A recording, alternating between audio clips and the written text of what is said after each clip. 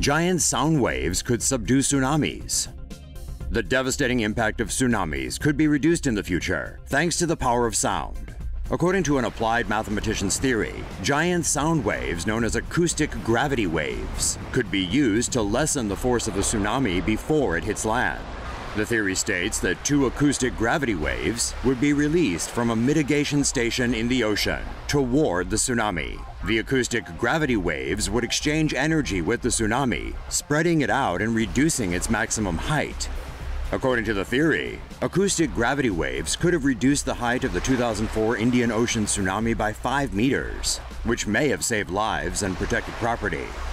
Any system based on the theory would require the installation of early tsunami detection systems, which the concept's author says is relatively straightforward.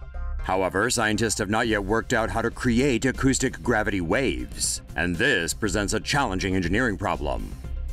Say no to safe spaces on YouTube. Support TomoNews at patreon.com/TomoNews. Keep watching for more tsunami-related technology. The survival capsule could save your life during a natural disaster. The survival capsule was designed to help save lives during a tsunami. The 2011 tsunami off Japan's coast that killed almost 16,000 people and injured 6,000 more was inspiration to survival capsule creators Julian Sharp and Scott Hill.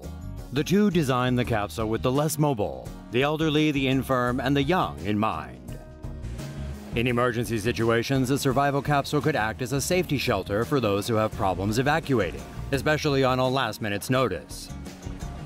The capsules are spherical metal cages sheathed in aircraft-grade aluminum shells to absorb impact. The internal walls are lined with ceramic thermal blankets to protect from extreme heat. And each capsule is equipped with a 60-minute air tank in case it's submerged underwater. The capsules come in 5 different capacities, ranging from 2 to 10 people, each with varying seating designs. Tsunami waves typically flow around 25 miles per hour, but survival capsules tests have found that the capsule can withstand impacts from objects at up to 75 miles per hour. Survival capsules are currently available for pre-order. Japanese company plans tsunami survival pod. A Japanese company plans to make a tsunami safety pod designed to evacuate emergency workers. Tajima Motor Company's tsunami floating shelter, Safe Plus, can hold 10 or 20 people. The larger model weighs 1,300 kilograms and measures 6.2 meters long, 2.3 meters wide, and 2.3 meters high. That's roughly the size of a large SUV and small enough to be carried by a flatbed truck. The Safe Plus can fit into a standard-sized car parking space. Inside, passengers have 4-point seatbelts and protective seating. The pod is designed to right itself after being flipped over 180 degrees. Passengers can exit the pod via the main door or a hatch on the roof. The Safe Plus will cost roughly $44,000 to $48,000 depending on certain options, such as an external generator and roof-mounted solar panel. Tajima Motor plans to produce 1,000 units this year.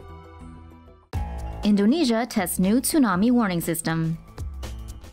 The Indonesian government is weighing whether it should give funding to a new tsunami warning system after realizing that, whoops, the old one doesn't work. Scientists have successfully tested a prototype tsunami warning system off the west coast of Sumatra that doesn't require transmitter buoys. Following the Indian Ocean earthquake and tsunami of 2004, Indonesia installed a multi-million-dollar transmitter buoy tsunami warning system.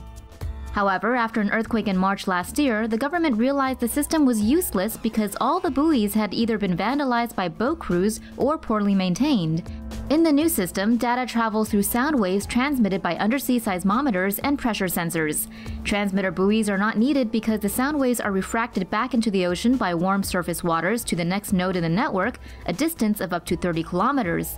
The system requires a few kilometers of fiber optic cable at its endpoint to connect it to a shore station. The data would then be transmitted by satellite to provide tsunami warnings. The government is now considering if it's worth spending just over $100,000 to lay the fiber optic cable. but opinion is divided in Indonesia. Some officials say an earthquake is the only tsunami warning needed, and when a quake hits, it's time to run for higher ground. But others fear a crying wolf effect and worry that too many false tsunami alarms could make people blasé about the prospect of another devastating giant wave. Say no to safe spaces on YouTube. Support TomoNews at patreon.com/TomoNews.